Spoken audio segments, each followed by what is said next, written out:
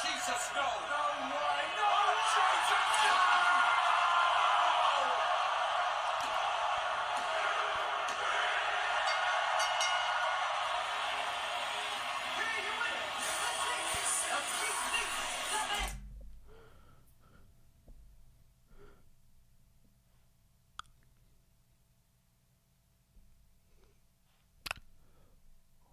Holy shit.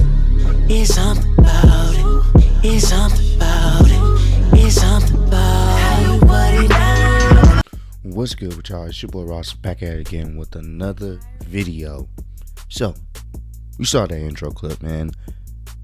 I don't even know what to say other than NXT always shows why they are the A show, and they showed it this weekend on War Games, and they showed it also again at Survivor Series. And I'm gonna give my thoughts and my opinions on both shows. I got a chance to watch both shows. I didn't get a chance to watch them when they were live.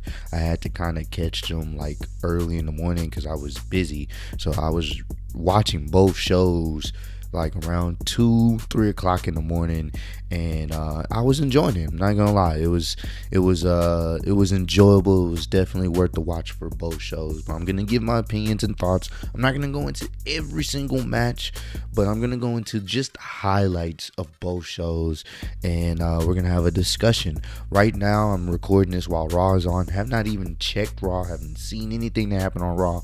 I'll probably check it out after I record this, and if there's anything noteworthy, I'll probably make a video for it tomorrow. So let's start with NXT War Games. First and foremost, before we get into that epic spot at the beginning of this video, I have to give a shout out to the women of NXT, man. They showed up.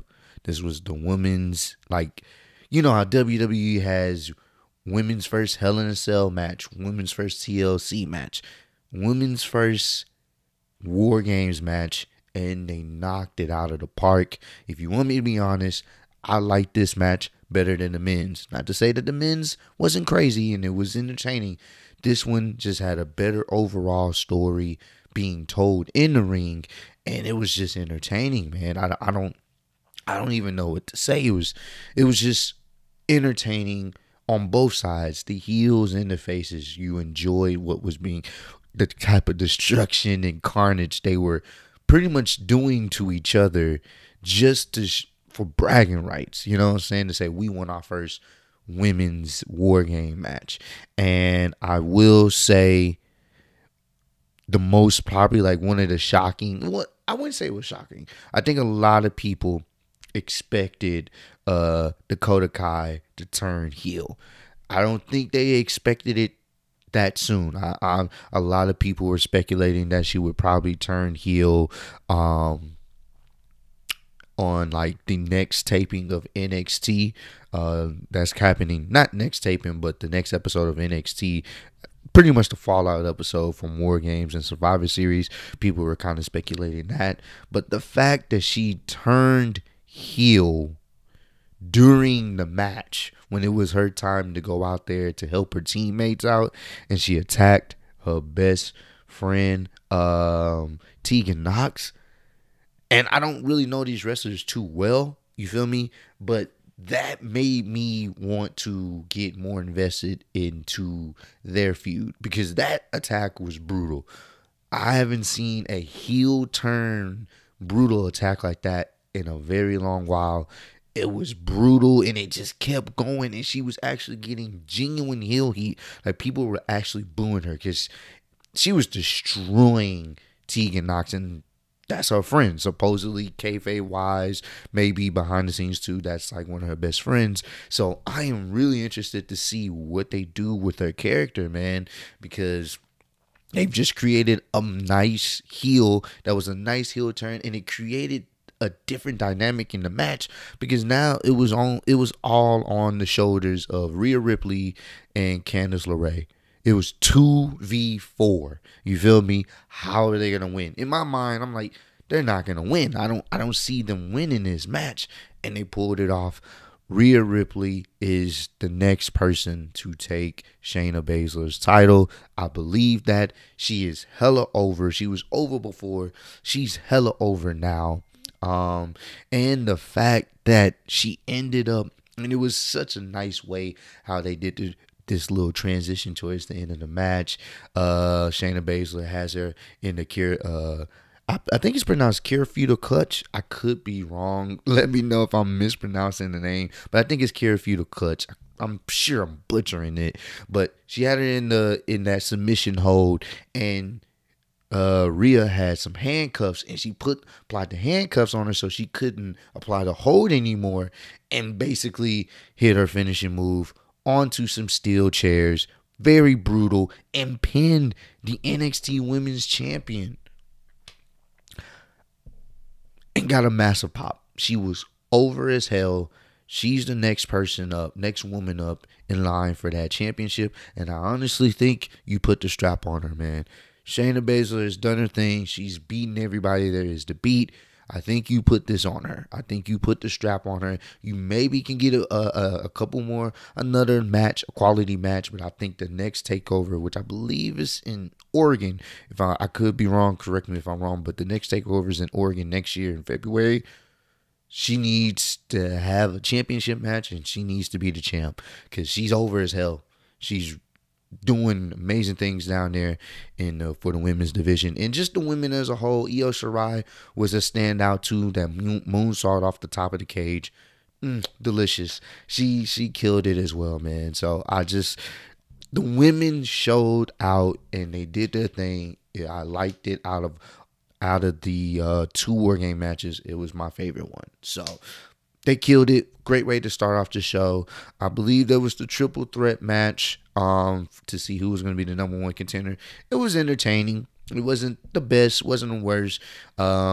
Pete Dunne ended up winning. Entertaining match to see who was going to be the number 1 contender for the NXT title at Survivor Series. Entertaining enough. Also, the Finn Balor and Matt Riddle match, pretty good. I actually like that match better than a triple threat match. But the right man won. Finn Balor won, got the dub. He needed to keep that heel momentum going. So that was cool. But the meat and potatoes that you guys want to know how I feel, the men's War Game match. Now, first and foremost, I expected nothing but a fantastic match. Any match that Undisputed Era is in, no matter who it is, all members of Undisputed Era, they know how to entertain. They know how to put on great matches. And this was just more or less the same what we seen last year in the last War Games. They know how to put on great matches. And this was pretty much that, man. Enjoyable from start to finish. One of the best moments of the night was that pop that Kevin Owens got when he was announced as a surprise guest. When he came out and his music hit, that pop was amazing. Haven't seen a pop like that in a very long time. Crowd was loving it. I even kind of marked out a little bit because I wasn't expecting that. And I like it because it makes sense because Undisputed did attack him on Monday Night Raw. So he kind of has a beef with him. Perfect partner for Team Ciampa. Entertaining match. It was crazy, man. Table spots everywhere. Keith Lee, dark horse of the match, man. The guy can go. As big as he is, the guy can move. Love watching his in-ring work. Fantastic. But, of course, we got to talk about that sick spot that you saw at the beginning of this clip, beginning of this video. I don't know how Adam Cole is even moving around. I don't know how he was going to even be able to wrestle the next night. My man fell. It looked like at least 20 feet from the top of the cage through the table, bro. Just ridiculous. Such a savage and nasty spot. I was literally like, holy, you know what, man, bro. It was so sick, man. So once that happened, I was like, this is a perfect way to end off a pay-per-view. I enjoyed it. For me, I'm going to give that pay-per-view, I'll give it an 8 out of 10, man. It was a very good show. And it had a little bit of the lows, but for the most part, most of the matches, all the matches were pretty good. And it was only 4 matches. 4 matches, and you had a fantastic 2.5 hours of great wrestling, great storytelling. Looking forward to seeing what happens this Wednesday for sure. Now, let's get into Survivor Series, man. Let's get it. Let's just knock this out the park real quick. NXT won the Survivor Series matches how it should have been. It should have been booked like that, and they won decisively. I believe it was 4 for NXT. Was it 4 or 5? I believe it was 4 for NXT, 2 for SmackDown, 1 for Raw. I think. I could be wrong, but I just know NXT clearly was taking over, and I like how they booked that, because that's what you want to do. You want to build these stars up to the main roster audience so people can be like, yo, who are these people? Let me check Wednesday nights. That's how you do it. And they haven't been doing it for years. They would build somebody up just to let them fall when they got to the main roster. And I feel like that's been a detriment to a lot of NXT stars the past couple of years. So the fact that they got their shine, got to show out, was dope. Once again, women's match started off the main show. I didn't watch the pre-show, so I really don't know what happened there. But the women's match started off the main show, and the right team won NXT. Rhea Ripley was once again, standout. The crowd popped for her. She's over. What else is there to say? I enjoyed that match. It was kind of sloppy at times, because there's a lot of women in there, and no disrespect, but a lot of them are just glorified jobbers. There's some really great wrestlers that was on in the ring, but a lot of them from the Raw and SmackDown side was just glorified jobbers at best. So it's weird seeing these in-ring technicians from the women's side, and then also seeing jobbers pulling off moves on these in-ring technicians that you wouldn't think happen, wouldn't think would be believable. So it was just too many women on all sides. It kind of felt clustered and sloppy at times, but for the most part, enjoyable. I think they do need to dial it back. Maybe a 3v3v3 situation, or maybe Raw and SmackDown team up versus NXT women next year. Make it a little bit smaller and more concise, because it kind of seemed all over the place. But NXT got the dub.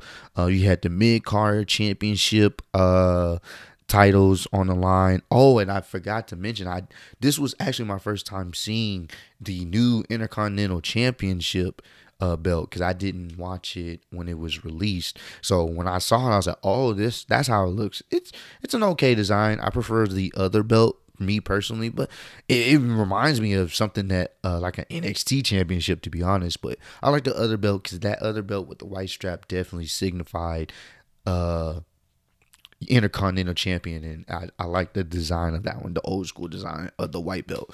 But the right person won. Once again, Roderick Strong, in a sneaky fashion, in a smart fashion. You know what I'm saying? He picked up the victory after AJ Styles hit the phenomenal forearm on Nakamura, and he threw AJ out the ring. Get your ass out the ring. Got the pin. Got the easy win, bro. I like it, man. That's smart. So that was pretty dope to see him get that dub. And the match I was actually looking forward to was Adam Cole versus Pete Dunne. To me, that was one of the top matches of the night. They killed it. They showed why NXT, and that was just a small sample size. They showed why NXT is the A show. The crowd was eating it up once they started it, really moving along. And they put on a fantastic match. I enjoyed that match. Let's get into the Bray Wyatt versus Daniel Bryan. I'm still an advocate of saying the match was booked too soon, but I enjoyed it for storytelling, because you started to see Daniel Bryan go back to the Daniel Bryan that we remember when he was on the Yes Movement run, and he started going back to that during the middle of the match, because that was his motivation. It was that was giving him strength, and it was cool to see the crowd just go into that it never left. And it was an actually entertaining match. I enjoyed that match. they started to make you believe he had a chance. But ultimately, the right person won. The Fiend got the dub. So I'm not sure if they continue to feud. Who knows? Maybe they do, maybe they don't.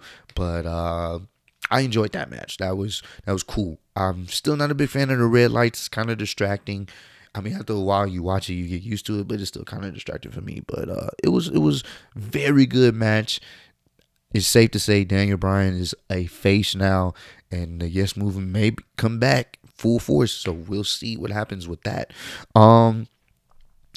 Side note, there has been rumors that Bray's pretty much gonna hold the championship warm for none other than Roman Reigns himself, and I hope that's not the case.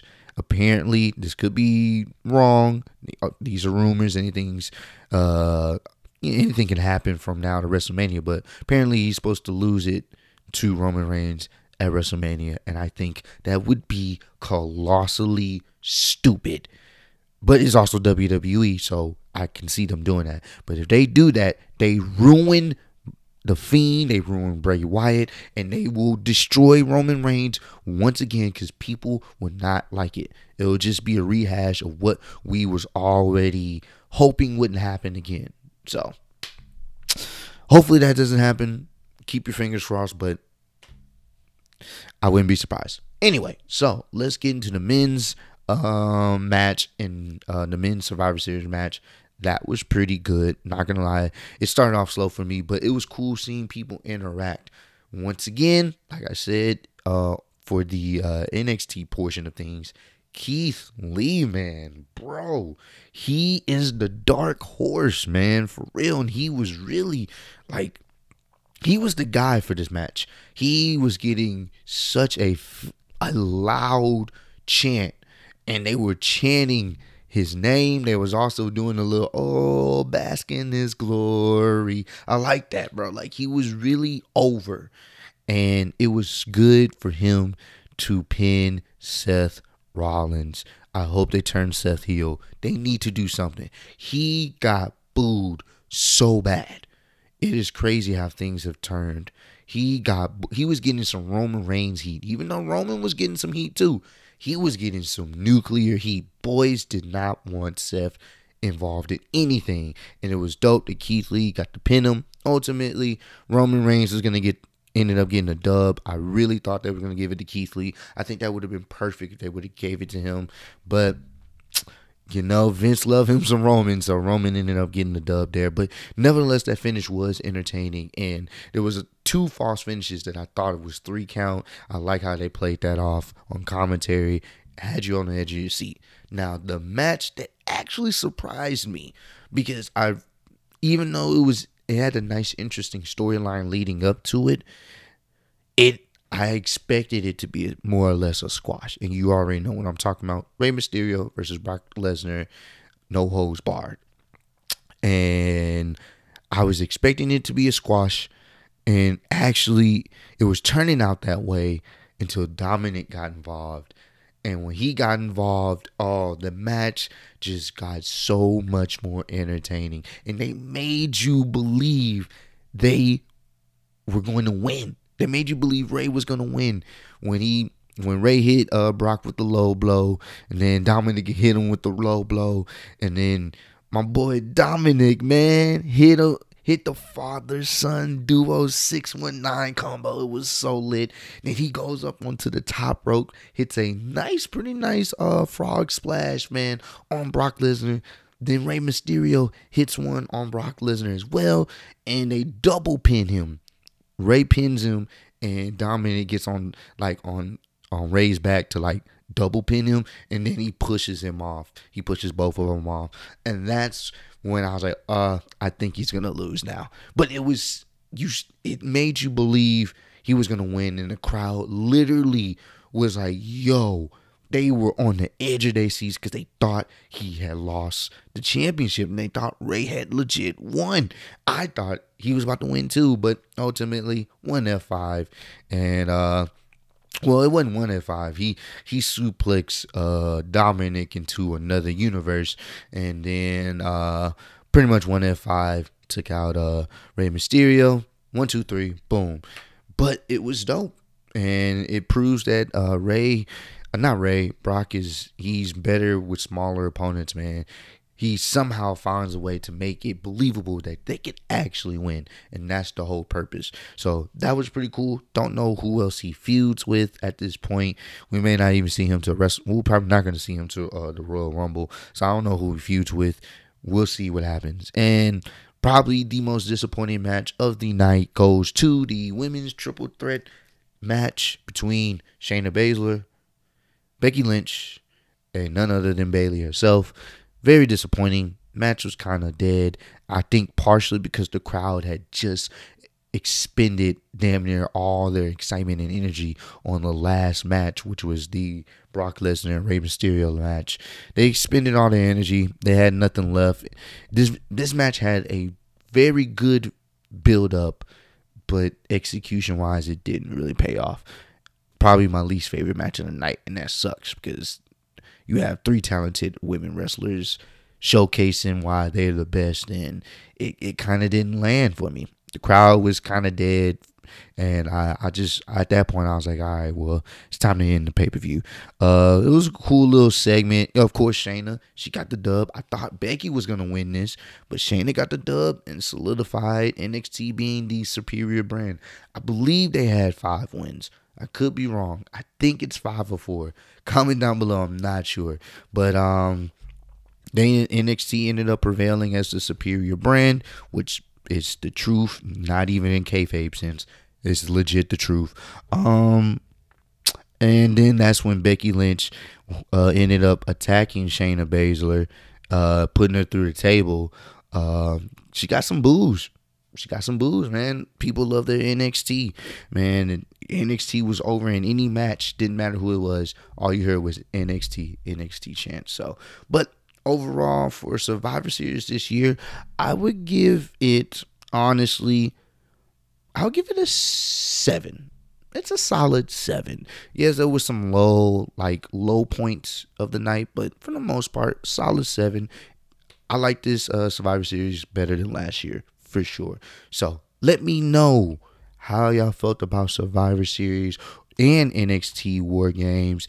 Did y'all enjoy them? Which one you like better? I think a lot of you guys are probably going to say War Games, but maybe some of y'all like Survivor Series better. Let me know which one did y'all like more. Was it Survivor Series or War Games, man? And let's start a discussion down below. But I appreciate y'all kicking it with me. I'll see y'all on the next one. Peace.